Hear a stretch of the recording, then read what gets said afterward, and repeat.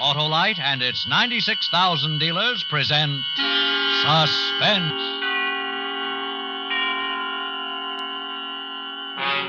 Tonight, Autolite brings you Mr. John Lund in The Man in the Room, a suspense play produced and edited by William Spear. Harlow, what's the best bait to use for bass? I don't know, Hap. Better ask an ichthyologist. An ichthyologist? An ichthyologist, an expert on fish. When I need information, I believe in going to an expert. That go for spark plug information, too? Sure. And who knows more about the best spark plugs for your car than Autolite ignition engineers, the men who design and build complete ignition systems, used as original equipment on many makes of America's finest cars. You mean they know how to build into spark plugs the best in quick starting, smooth performance, and gas mileage, eh, Harlow? Of course, Hap. That's what's made Autolite the world's largest independent manufacturer of automotive electrical equipment. And it was Autolite engineering know-how that made possible the development of the Autolite resistor spark plug, one of the greatest advances in spark plug design for automotive use in the past 20 years. So, friends, see your friendly Autolite spark plug dealer tomorrow. Have him replace worn-out spark plugs with world-famous ignition-engineered Autolite spark plugs. Whether you choose the resistor type or the regular type, you'll be right, because you're always right with Autolite. And now, with The Man in the Room and the performance of John Lund, Autolite hopes once again to keep you in suspense.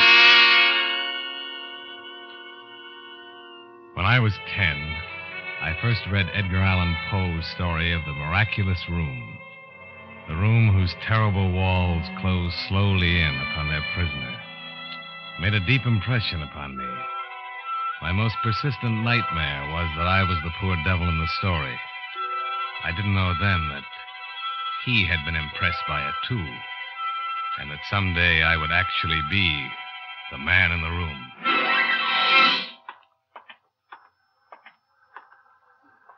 Excuse me. Can you tell me what floor Miss Markham is on? Miss Markham? What do you want with her? Why, I want her to do some work for me. She does typing, doesn't she? Mm-hmm. Third floor. Step in. Thank you.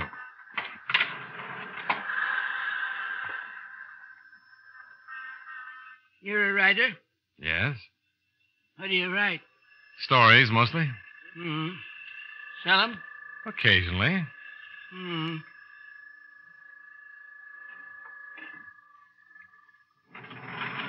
She's down at the end of the hall, where you see the door open.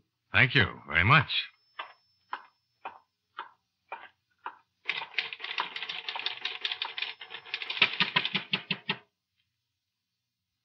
Oh, come in, please.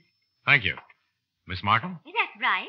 What can I do for you? I saw your ad in the paper. I thought perhaps you could do some work for me. Oh, yes, of course. What is it? Typing? Mimeographing? Typing. Manuscript. You're a writer? Yes. Oh. Would you shut the door, please? Oh, yes, of course. Thank you.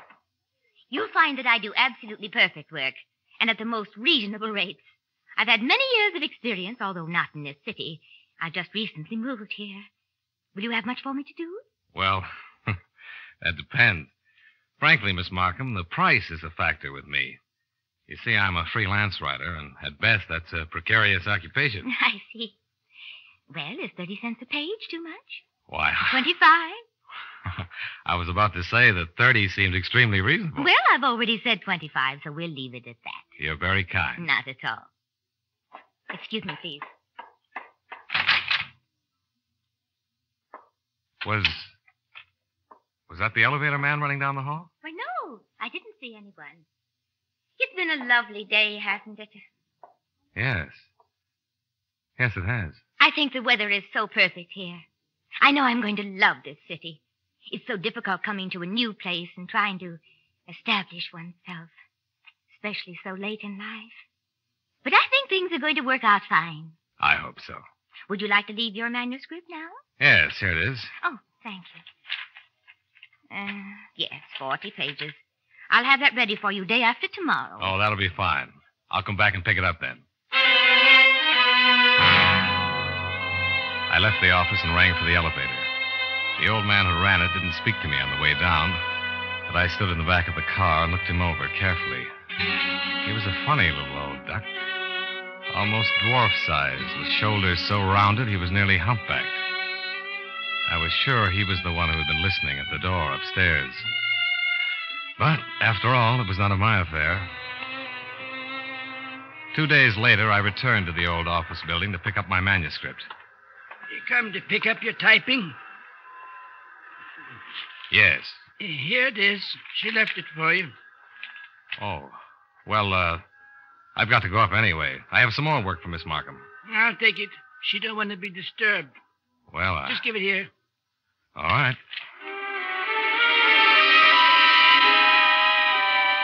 I gave him the manuscript and left. Several days later, when I returned, he had the completed work ready for me, down on the first floor. That's the way it went on the other occasions when I had typing for Miss Markham to do. The old man took it from me downstairs and had it ready for me when I returned. There was always a reason for me not to go upstairs. Miss Markham was working and didn't want to be disturbed. Or she just left for lunch. Or she wasn't down that day because of illness. One day, when I came to pick up some material, the elevator was not down on the first floor, and my curiosity got the better of me. Instead of ringing, I took the stairs and walked up to the third floor.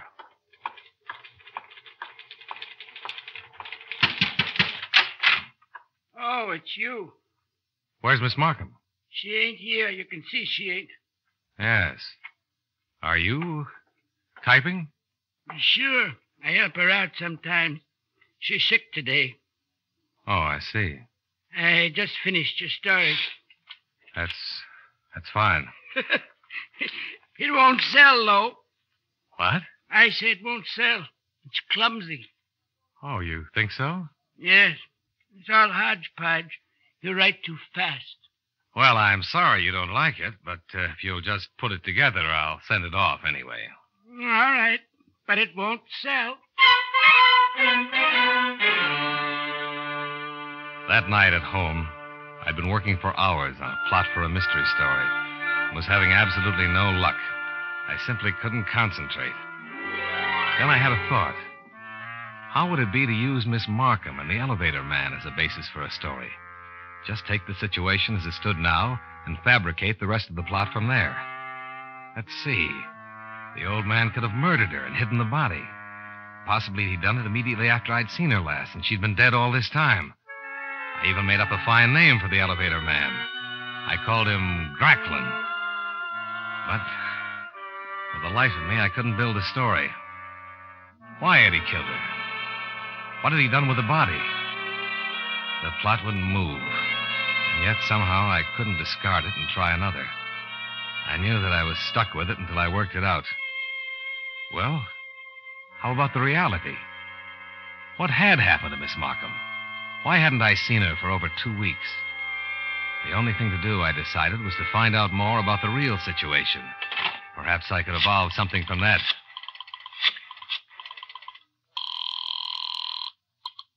Hello? Hello, George? Bert. Oh, how are you, Bertie, old boy? Fine. Listen, George, who does your typing? My typing? Why, Harrison Lewis. Oh, yes, at 50 cents a page. I forgot you were rich. Why? Well, I thought perhaps you'd seen the same ad in the paper that I did. A Miss Markham. She's been doing some work for me. Markham? No, I didn't see it. Well, why? Is she any good? Oh, yes, she's very good. Well, what does she charge? 30 cents a page. Hey, that is cheap. Maybe I'll switch. Where's she located? 202 West Olive. Why don't you go up and see her anyway? Let me know what she says. All right, I'll go in the morning. Fine. Goodbye, George. The next morning, I called information and got Miss Markham's office number. It was not yet listed in the directory. I called the number, somehow knowing there would be no answer. Hello? Oh, hello. Miss Markham? Yes? Well, this is Mr. Freeland. I heard you were ill yesterday. Just thought I'd call and see how you were. Oh, that's very nice of you. Thank you very much. I'm feeling much better today. Oh, I'm glad. I expect to have some more work for you at the end of the week. All right. Just bring it in. I will. And oh, yes, Miss Markham, I haven't received a bill from you yet. Would you send one soon? Yes, I will. Thank you. Goodbye, Miss Markham. Goodbye.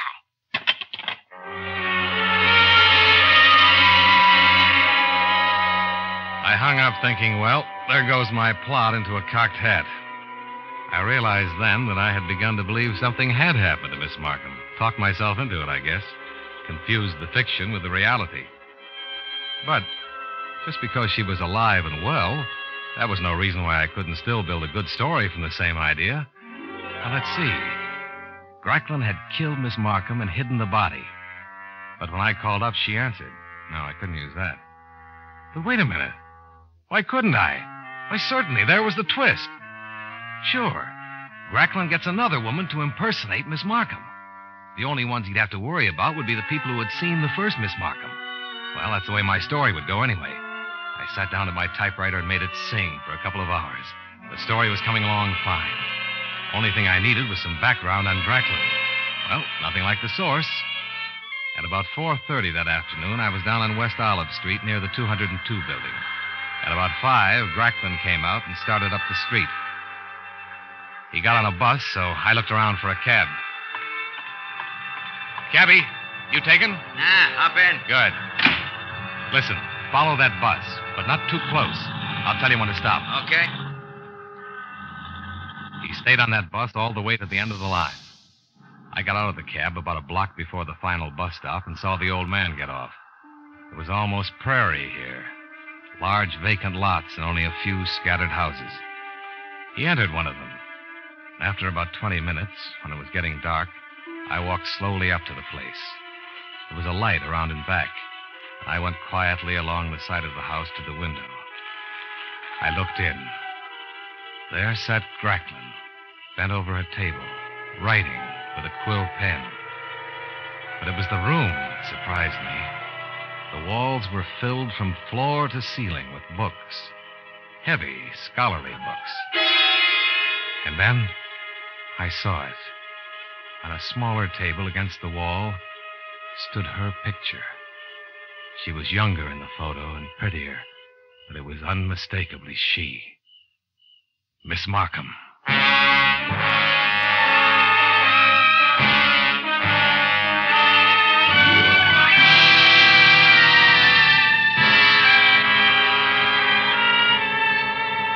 Autolite is bringing you Mr. John Lund in The Man in the Room. Tonight's production in radio's outstanding theater of thrills, Suspense.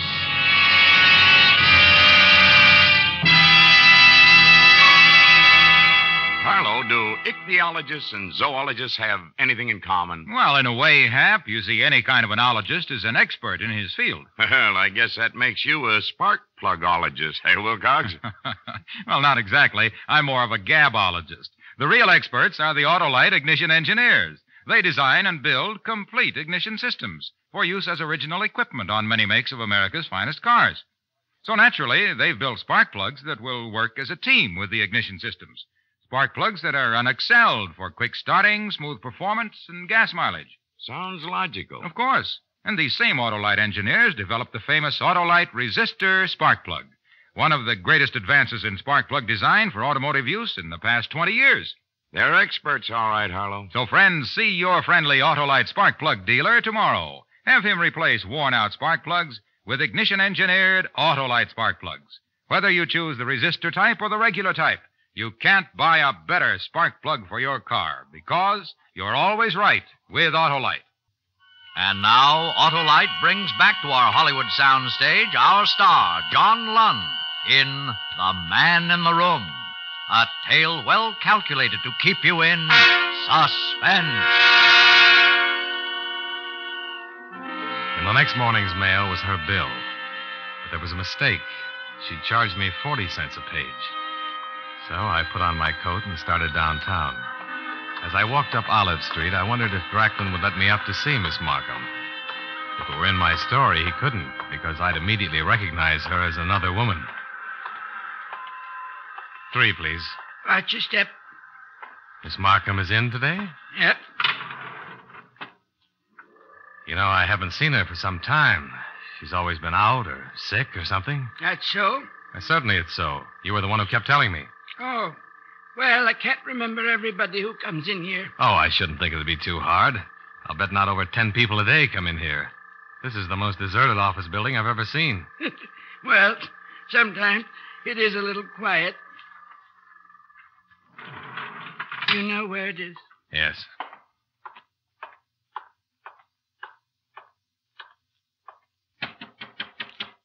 Come in. Miss Markham. You are Miss Markham. Yes, of course. What? Oh, no reason. I'm a little confused. Been writing too much lately, I guess. Oh, Well, the reason I came down is because of your bill. there's a mistake. But don't you remember you said you were going to charge me 25 cents a page?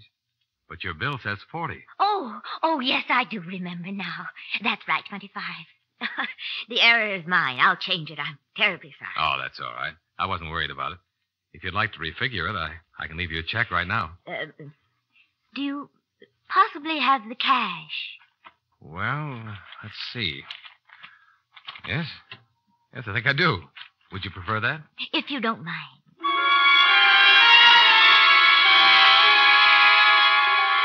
I paid the bill and went home. Back to my story. My story that had turned out to be pure fiction after all. Miss Markham was alive and well and back in her office, looking just as she had the first time I saw her. Well, I had used all of the real situation I could, and from now on I was operating on pure imagination. Let's see. Hey, wait a minute. Just because she looks the same doesn't mean she's the same woman. She was a twin, see? The first Miss Markham's twin sister, and Gracklin was, their brother. Why had he killed the first Miss Markham? Well, for money, her life savings.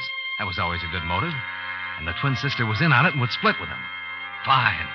I rattled off the story and the next morning brought it in to be typed. Good morning, Mr. Freeland. Good morning, Miss Markham. Got another story for you. Oh, well, I'm not sure that I can start on anything right now. I'm closing up the office, you know.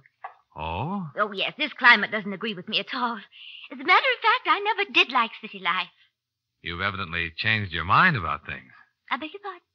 Remember the first day you came up here? You were telling me how well you liked our city and the weather? Oh, yes. Well, you can always depend on a woman, can't you? Yeah, I guess so. I really wish you could finish this story for me. It's not very long. Oh? Only about 28 pages. I see. Well, perhaps I can rush it out. I sort of feel that I owe you something anyway. Why? For being so nice about that mistake I made on your bill. Oh, that was nothing. Well, leave the manuscript here, and I'll try to have it done by tomorrow afternoon. Tomorrow's my last day. Come in about 2 o'clock. Right. And thanks a lot, Miss Markham. The next day was Saturday. And if the building had seemed deserted on other days, it had really been a beehive compared to 2 o'clock on Saturday afternoon. Now it was a morgue.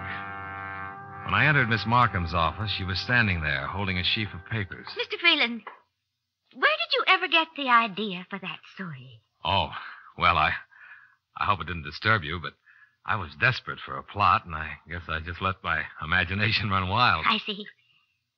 Well, I'll just put it in an envelope. Thank you. And I'll pay you now because I probably won't see you again. That's right. You probably won't. Well, I guess I'll just say goodbye. Goodbye, Miss Markham, and good luck. Thank you. And the same to you. Gracklin was waiting for me there on the 3rd floor. He had probably just stayed there while I was in the office. I got in the elevator, and he closed the door. Get your story, Mr. Freeland? Huh? Oh, yes. Yes, I did. Not a bad story. Miss Markham let me read it. Oh? But it needs rewriting. Oh, is that so? Yes. Like I told you before, Mr. Freeland, you write too fast. You aren't careful enough with reality. I'm afraid I don't understand. Well, now that part about hiding the body in the elevator shaft, for instance, you almost had a good thing there, but I could tell you've never been in an elevator shaft. Have you? Why, no. You've passed the 1st floor. Let's go down a bit. I'd like to show you something. This is the basement. Yes. Yes, I see. You notice how the air gets closer as you go down? It's little touches like that make a story real. Yeah. Sub-basement. Mr. Freeland, would you like to see what an elevator shaft looks like? Well, Come on, it's very interesting, especially for a writer. all right. Fine, follow me. Now, we'll just go down these stairs on your left. There's only a few of them, but they're kind of dark. Be careful. I will. Wouldn't want you to fall. Now, we go through this little steel door. After you, Mr. Freeland. Thank you. See, this is what the bottom of an elevator shaft looks like. Yes, it is interesting. You could make all kinds of noise down here, and no one would know. Well, Now, about your story. You had Gracklin, bury the woman in the floor of the shaft. Now, that would never do. no. No. If you dug a grave down here, the inspector would find it in a minute. Oh, Yes. The inspector's very sharp. Very sharp. But in the wall. the wall. Yes. See those bricks? Now, if I go to exactly the right place, look, I can pull several of them right out. And after I've got all the loose ones out, there's a regular cavity been dug out behind them. Come here. Look for yourself. Miss Markham! Yes. See how snugly she fits in there? I spent a long time digging that hole. She's dead. You killed her. Yes. Didn't you really know? I'll just put these bricks back now. You had some of the things quite right. The woman upstairs is Millie, her twin sister. This one's name is Dorothy. I married Dorothy, but I should have married Millie. You see, Mr. Freeland, I am a writer, too. More than a writer, a poet. But I didn't sell anything, and Dorothy lost faith in me. She typed stories for hacks like yourself, while I had to turn to running an elevator. She caused me to lose faith in myself. Finally, Dorothy left me and came here. I followed her and got a job in the same building. At last, I did what I'd wanted to do for years. I killed her. When I told Millie, she said I'd done quite right, and she came here to help me. You're insane. No, Mr. Freeland. I am a poet. I'm getting out of here. No, I don't think you are, Mr. Freeland. Are you surprised at how strong I am? I've done many things in my time, even if it waits in a circus. You madman. No, don't try to get up, Mr. Freeland, or I'll just have to knock you down again. You see, I've got something quite interesting in store for you. You remember Edgar Allan Poe's wonderful story about the man in the room that got smaller and smaller until it would crush the life out of him? What are you talking about? There, Mr. Freeland, I have such a room. You're in it now. The walls won't move, but the ceiling will. Look above you. Most elevators won't go all the way to the bottom of the shaft, but this one will. I fixed it. Get out of my way, you lunatic! I warned you, Mr. Freeland! He hit me a crushing blow, and I dropped to the ground, stunned. And you were wrong on my name. It's Al Jones. Then he jumped out of the door and slammed it shut. I staggered to it, but there was no knob or latch of any kind on the inside. It was smooth and flush with the wall. I heard his footsteps running up the stairs. Then I heard them above me, in the elevator. Then came a sound that drove me to panic. Racklin, stop! You'll never get away with 2 murders. You'll go to the electric chair. Racklin! Listen. I won't tell anybody about Miss Markham. I'll tear up the story. Racklin!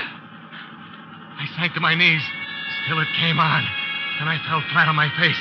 And still it came, closer and closer, only inches away now. Desperately, I flung out my arms to flatten myself closer to the ground. And my hand touched the bricks of the wall, found one of the loose ones. Without knowing what I was doing, I clawed at the loose brick and pulled it out a little. Then, miraculously, the elevator hung suspended. The side of it caught on the brick. But I knew it wouldn't be stopped for long. Already the side of the elevator was grinding into the brick, and in a moment it would break it and come pressing down upon me like an ant. But then I heard a new sound.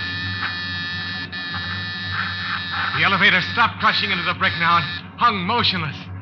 He'd evidently shut off the power. He was trying to make up his mind what to do. Suddenly, the elevator lifted. I saw it going up and up, away from me. And then, I don't remember. I must have fainted. The next thing I knew, 2 policemen were holding me up, asking me questions. I told them something of what had happened. And then I asked them about the elevator man. Oh, him? Well, we sent him off in the wagon. It was a funny thing. You see, there was this guy from some publisher, I think he was. Came here to tell this elevator guy they'd won some big poetry contest. Well, this fellow from the publisher waited around upstairs and finally started pressing the buzzer. When the elevator came up, the old man jumped out, knocked the publisher guy down, and then went running out into the street. That's when we got him. After we sent him off, we came back to investigate. And we found you. Really? Really?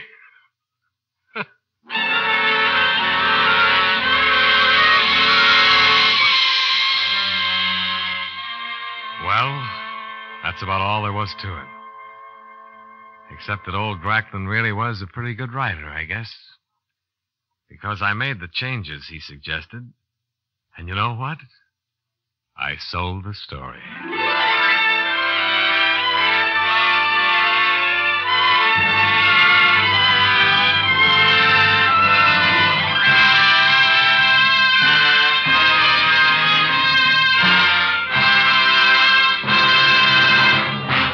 Suspense, presented by Autolite. Tonight's star, Mr. John Lund. Hello. Got another poem for you. Okay. Harlow Wilcox, the car owner's delight, awoke one night from a deep dream of... Autolite. But let's be more specific, Hap. I dreamed that every car in America was equipped with world-famous ignition-engineered Autolite spark plugs. And you know, spark plugs are only one of more than 400 products made by Autolite for cars, trucks, planes, and boats in 28 plants coast to coast. These include complete electrical systems used as original equipment on many makes of America's finest cars. Spark plugs, batteries, generators, coils, distributors, electric windshield wipers, starting motors, bullseye sealed beam headlights. All engineered to fit together perfectly, work together perfectly, because they're a perfect team. So, friends, don't accept electrical parts supposed to be as good. Ask for and insist on Autolite original factory parts at your neighborhood service station, car dealer, garage, or repair shop. Remember, you're always right with Autolite.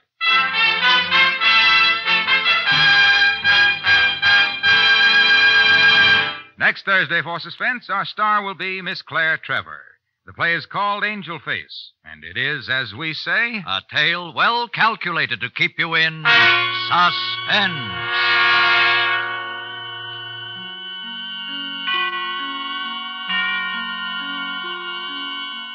Tonight's suspense play was produced and edited by William Spear and directed by Norman MacDonald. Music for Suspense is composed by Lucien Moraweck and conducted by Lud Gluskin. The Man in the Room is an original play written for radio by William Idelson and Mary Castle. John Lund is currently being co-starred with Barbara Stanwyck in the Paramount picture No Man of Her Own. In the coming weeks, you will hear such stars as Charles Boyer, Edward G. Robinson, Jack Carson, and Dennis O'Keefe. And don't forget, next Thursday, same time, Autolite will present Suspense, starring Claire Trevor.